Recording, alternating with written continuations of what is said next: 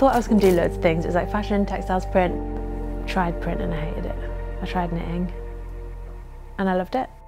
It was when I went on the knitting machine at Chelsea, I was like, oh, this is really interesting. All the different ways you can make a fabric, and the fact that you're making your own, you have control over everything.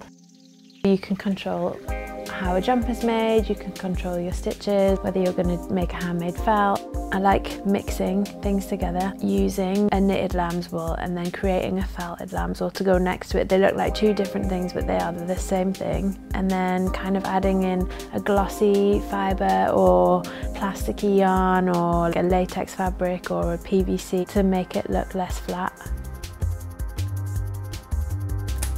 Sometimes I have a vague idea of a yarn or a type of fabric I want to make. Just roughly, not like this is what I'm going to make, but I'll just get a massive pile of books to sit down, just go through everything and just take loads and loads and loads and loads of photographs. I'll print everything off, I make a massive file, and then I go back through and then I pick little bits out and then I try to build a story from that. At the moment I'm working on the production for spring summer and starting a new collection for autumn winter.